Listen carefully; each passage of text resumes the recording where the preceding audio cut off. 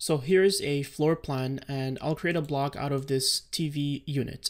So go to Insert, and you can create a block by clicking this command here, create block, or simply type in the command line block. And first of all, you're going to name it. So for example, block test, add a little description if you would like. And for the base point, we'll select specify on screen, and the entities also specify on screen to allow us to select it directly from the drawing.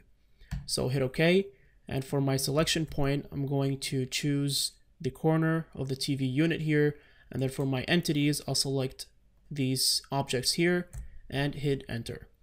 Now to insert a block, simply go to this command here, insert block, or we can type in the command line insert.